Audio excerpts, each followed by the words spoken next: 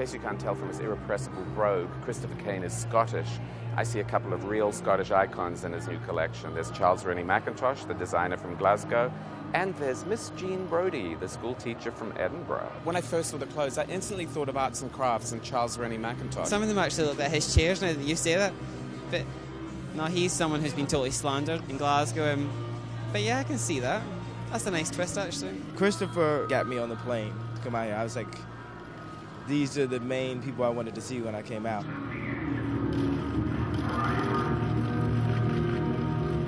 The clothes are so beautiful, they're so beautifully designed and everything. It kind of needed a little lightness to the sort of top end of the girl. So it's a very kind of a grungy, just did it herself kind of feeling. I thought it was a beautiful collection. It was very clever. I loved what he did with the tweed. Tweed is major. We're already seeing that for next season. I thought it was a beautiful, beautiful collection. Love the corset action in some of the dresses, but it wasn't restrictive at all. A lot of stripes, velvet stripes. It was more or less just playing pieces of paper and black markers. I was so over everything that I did last season, so I was like, do you know what, everyone thinks I can do stickers, but actually I can do really great straight lines as well.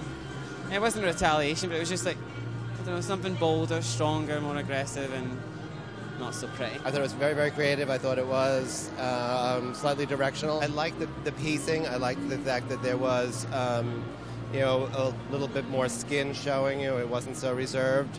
But at the same time, it was with restraint. We have staggered around in heels for absolutely ages, and to see those girls suddenly come out in a man's brogue, not even a woman's brogue, a man's brogue. Luxury cashmere all the way. It's throughout the collection because obviously I work a lot with cashmere, but there's nothing better in mixing cashmere with velvet or velvet stripes. It's just, yeah, why not? I really loved it when it all came out at the end and you saw it in its entirety. I felt that when you were seeing it just 3 looks at a time, you didn't get the strength of it and the strength of the textural and the stripes. Just they were great dresses, and I think it's always difficult seeing that calibre of work in London sometimes because it's like so professional, it's so slick.